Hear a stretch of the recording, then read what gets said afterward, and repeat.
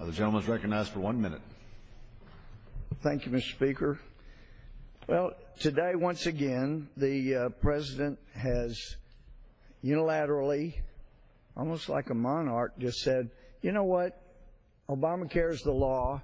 And yes, he didn't say this, but the fact is, Harry Reid, the senators, were willing to shut down the government instead of just passing a bill that would have suspended Obamacare for a year, or at least suspend the mandates. And he did it again today, so it makes it very clear the shutdown of our government that hurt so many people was clearly a political game by Harry Reid and the Senate Democrats because they wanted America to hurt, blame the Republicans, when all along they were willing to agree to what we offered to avoid the shutdown.